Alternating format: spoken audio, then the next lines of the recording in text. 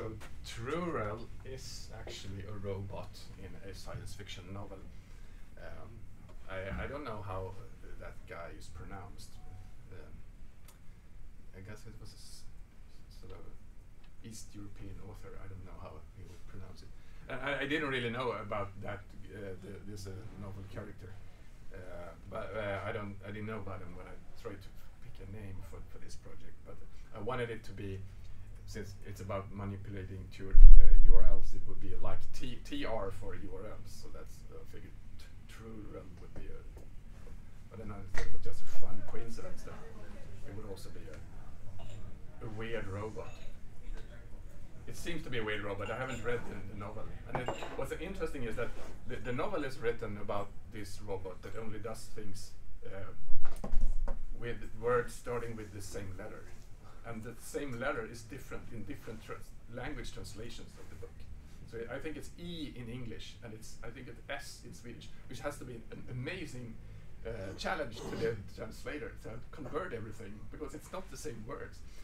Anyway, so the problem is, of course, that it's really hard to parse URLs, and I got into just struck me when we worked with I mess with URLs all the time. So one of these days I wanted to do something with URLs related to curl, and they wanted some information about a URL part when working with curl, and it struck me that it's such a difficult task, and I really couldn't invent a way to just squeeze that into curl as well. So yeah, it struck me that we should really provide a more convenient, easy to use tool outside of curl to just help anyone who works with shell scripts to just manage and produce URLs in an easier way to feed it into curl, more or less. Because a lot of scripts do a lot of curl fiddling, and it's hard to parse and extract and set and change URLs in a shell script.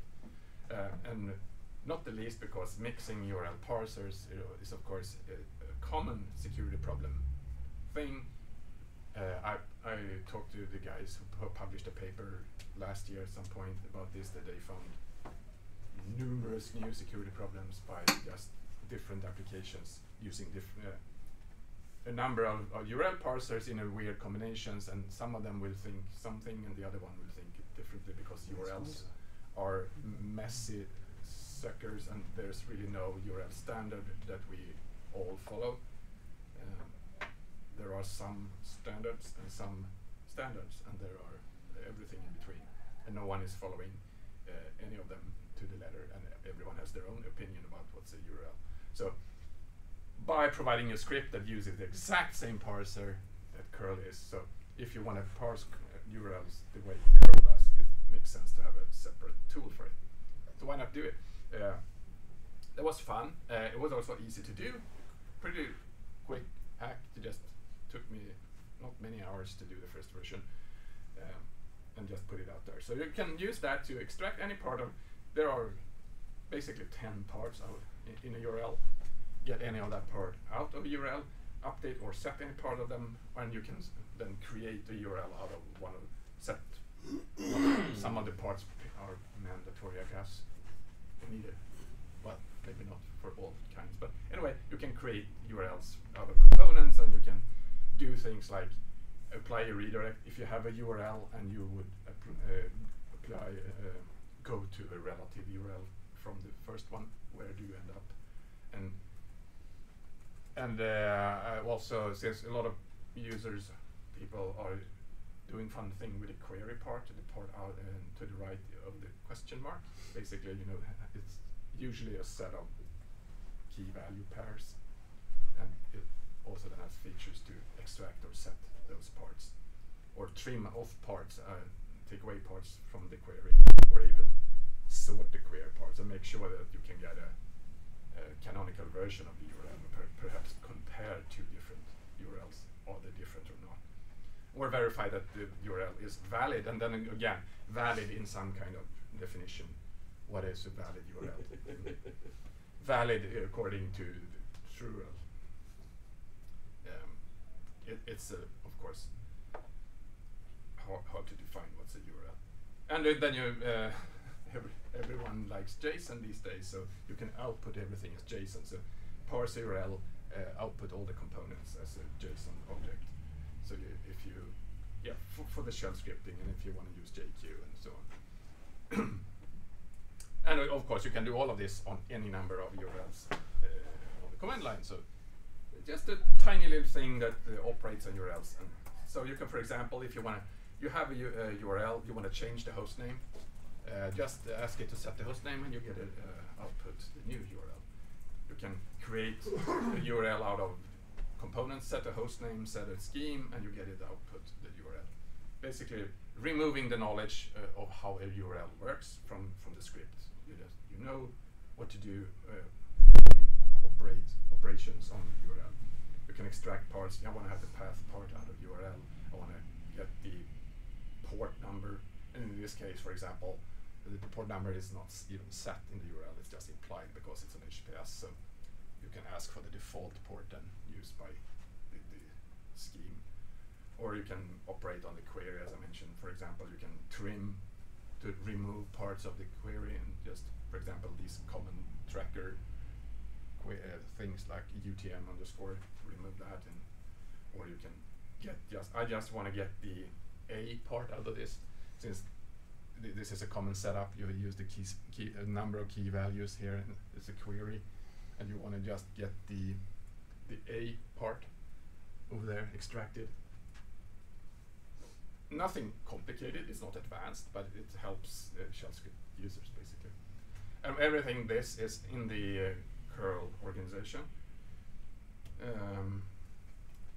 where still haven't done a 1.0 release. I'm not sure exactly what I'm waiting for. I haven't done a lot of things recently. It has pretty much stabilized. It has nowadays maybe 10 different command line options. It has all these features and a few more. So it's getting there. It's pretty stable. I think it has worked really well to exercise the URL parser quite a lot. I found several, and I fixed several URL parsing problems.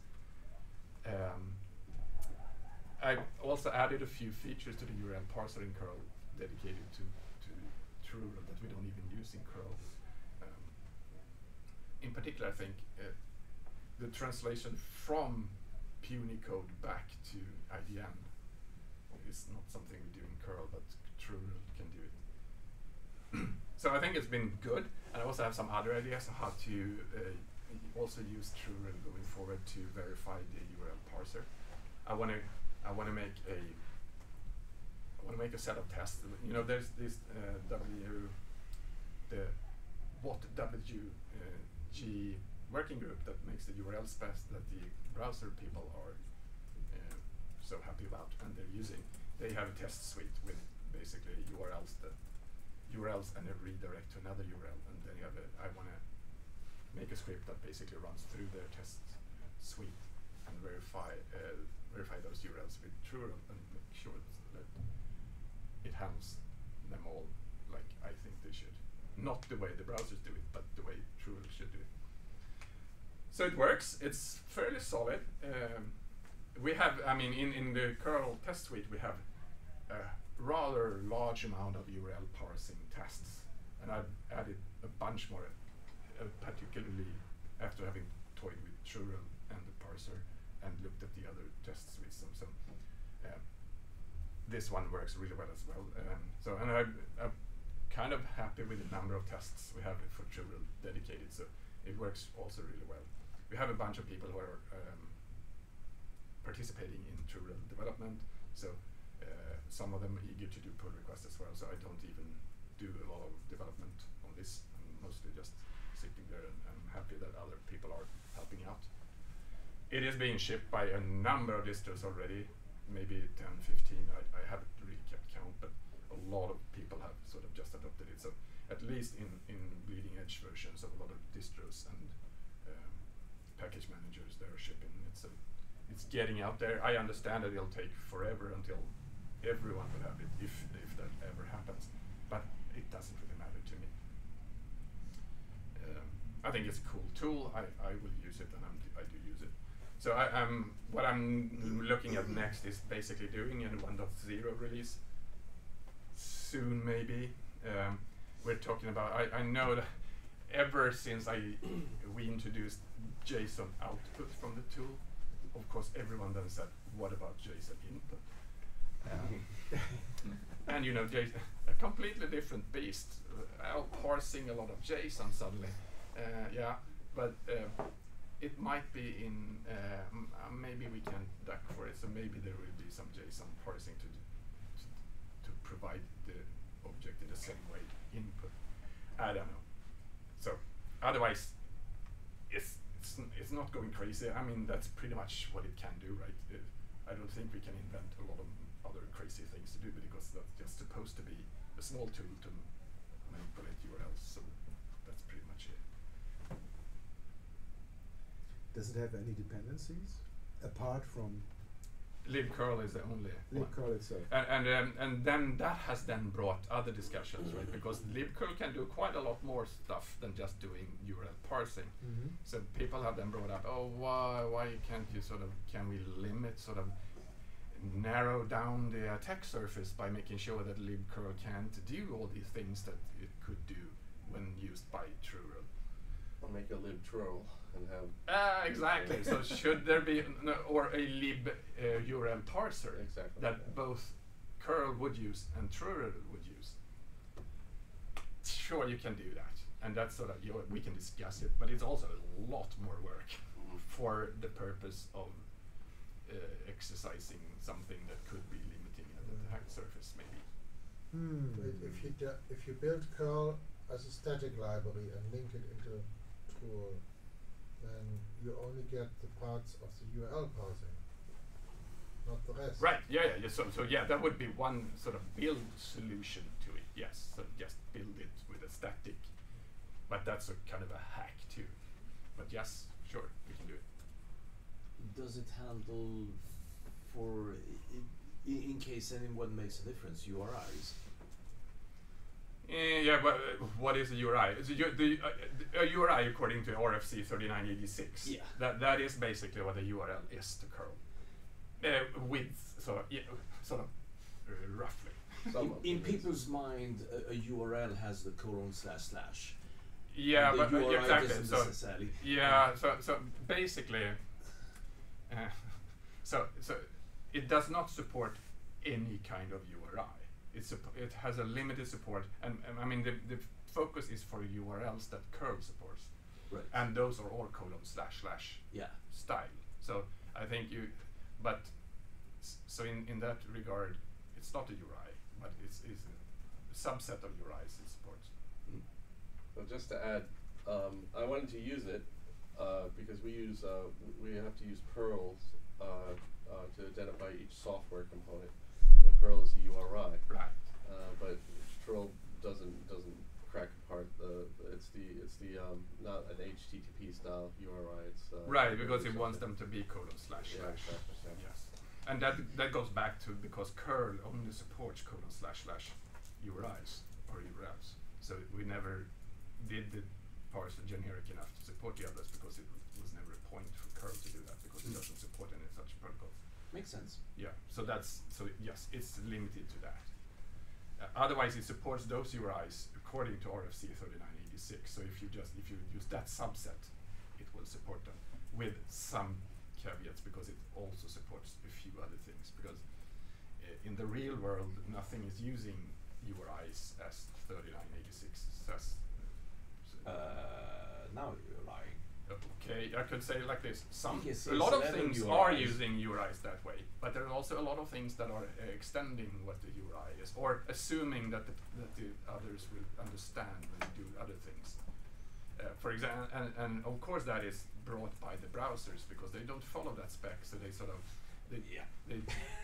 lure people into the dark side and do funny things. So we have accepted that in curl, and we accept some of those funny things just in order to have less problems.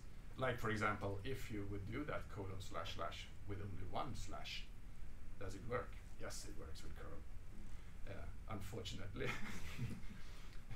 and we do that just because the weird in-between land between browsers and URIs. It's hard to take a stand and say we should only work with URIs, but because if we do that, we cannot work on the web, and if we don't work with the web, we sort of say no to a lot of curl users. But I'm also never been prepared to go all the way and say we should go with what WG URLs. So it's a little bit in between. Draconian validation. I mean, as long as these baked-in rules and when they're engaged are explicit, that's my only problem. It's like some unknown behavior that has been adopted because all the browsers do it.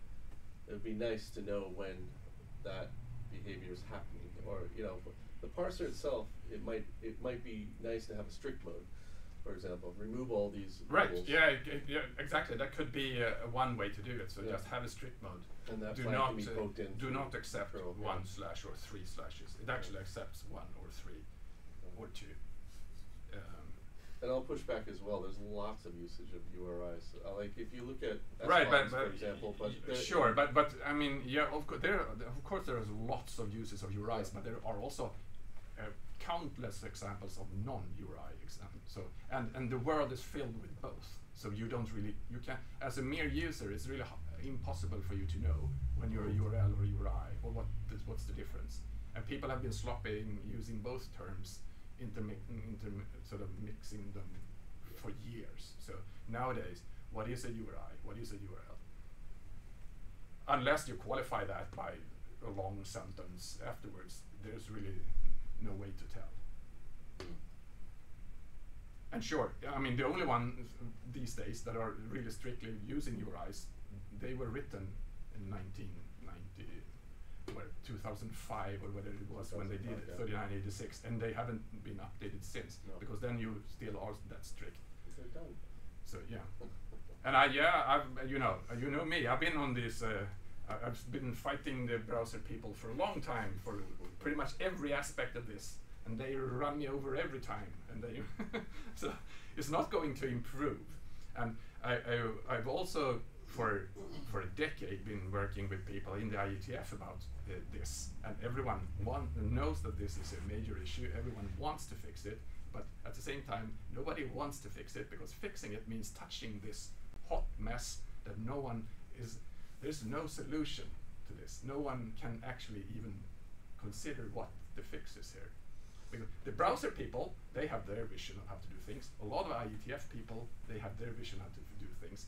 But in order to get a single standard spec, they would have to cooperate and sort of agree to something. And there's really no vision of that happening. Yeah, I think it's less relevant. In other words, trying to draw a line between what all the browsers do with respect to this is sort of.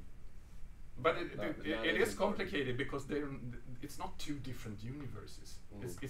Yeah, ideally you would say they are over there, they play by their rules. I'm over here in my corner. I stick to these rules. People copy a URL. There's a Venn diagram here. There's an overlap, and in that we certainly operate in that overlap. So how do we do? It's not like we can just say, stay away, we're over here, because then we won't work with them anymore, and then we get less relevant. People will get upset. I mean, people just copy a URL that works in the browser and use it on the curl command line, and then what? You expect it to work also. Yeah, and they do a redirect that the browsers follow. Would you expect curl to follow the redirects like the browsers do? Of course you do. That's a big use case for curl. Follow the redirect. Sure, the redirect uses 1 slash. But I think people are conflating URI and a behavior with HTTP. There's a planet-wide identity thing, and that's what are URIs, and that doesn't imply behavior, a set of attached behavior to it. This is where I come from. Like, there's graph knowledge bases out there using IDs that have different behavior. Well, no. A URL is not a behavior. It's an identifier. Exactly. A URI is an identifier, but I think when we're talking about we put it into a browser and it does something, or the expectation of what it means. But it's like you don't even have to do it in a browser. My perfect example that I tend to bring up is when you read an email and it says in the email, it says http:////example.com. What is that? Most people will say it's a URL, right? Most humans will do that. And if you ask the browser people, they certainly say it's a URL. If you run an email program, if you get that with Gmail, it'll highlight it and you can click it. Is it a URL? Yeah, most people will say that it is a URL, even if it has 5 slashes or 22. The more, the better. I think at some point, most your parsers like Gmail, it would stop at some number of slashes. Have you tested? Yeah, and I know that I've tested it with my terminal because it has these highlights URLs that it detects on screen. I think that is it just does it with 2 slashes. But you know the browser spec, it has no limit to the number of slashes. Everything is a URL. You can have 8,000 slashes. It's still a URL. So it doesn't define a behavior. They just say if you can parse that, it is a URL. So, but it's not according to curl, and trurl certainly won't say it's a URL. That's rubbish. I did work. That's right. And perhaps the one that is perhaps most frequent in our project is the space. http://name/space. Hey. Is that a URL? Well, according to the browsers, it is, right? According to the URI spec, hell no. Because a space, this can't be a space in URL, or in the URI. A URI ends if there's a space. But there's also, again, a lot of redirects go to a new URL with a space in them. So how do you handle that? It's not a URL anymore, or it's not a URI, it's a URL. So in curl we have this weird state. So we accept redirects to URLs with spaces, but we don't accept spaces on the command line. So basically, no, it's not a URL. Fix it. Get a %20 instead. But if it's a redirector, it is so we can't just hammer on the user because then someone else did it. Usability and security, the eternal fight. Yeah, I'm not. Yeah, I mean, for the browsers, it's just, I mean, they want to show the website, and they're willing to accept the strangest URLs ever they It's very browser-ish to do whatever. I mean, there's never any failure in the browser world, right? They do anything to just try to suck it in and do something. Yeah. And then they just document that as the correct way to do it. Yeah. Go somewhere, display an ad. So that's where we are with trurl. I think Christian is up. Do you want to use your laptop? Yeah. Yep.